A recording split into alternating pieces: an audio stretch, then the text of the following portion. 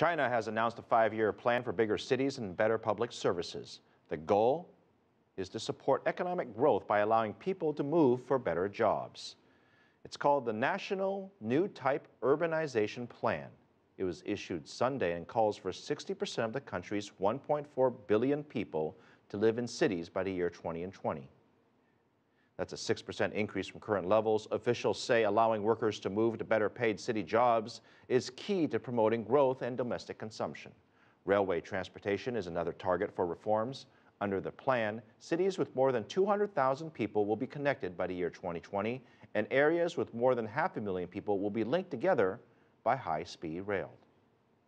China announced last fall that it would be speeding up the reforms to the Hukou, or housing system. That's a decades-old program that links individuals to areas which they were born in for the rest of their life.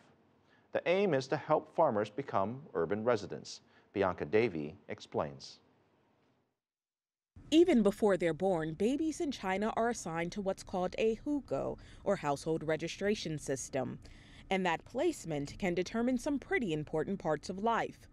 So your mother or father is from a small farming village. Well, historically, that is the town where you would have access to health care and you would be able to attend public school. Sure, your family could move to a more urban area like Shanghai or Beijing, but access to those basic services may cost your parents extra.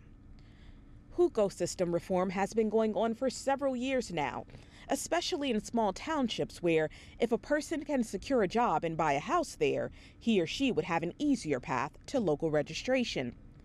But Chinese leaders are working to loosen some of the restrictions on a national scale. A lot of families are thrilled about new employment and educational opportunities that usually come with living in bigger cities.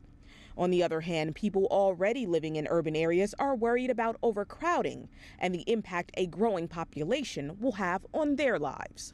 As part of the government's lawmaking session held last November, leaders agreed to give local authorities permission to consider new funding options like issuing bonds to help ease some of the financial pressures.